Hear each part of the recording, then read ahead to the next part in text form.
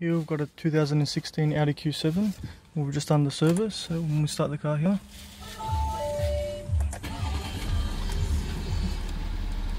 it says oil change due in the dash.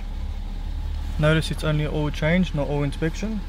So the way you reset this is you hit menu here, menu, scroll with this setting here till you reach car, click in on the car, scroll again till you reach service intervals, click in service intervals, and you simply just click down to reset oil change. Do you really want to reset the oil change? You click yes. So now it's the oil change is due in 15,000 or 1 year, and the inspection is not yet due to be reset.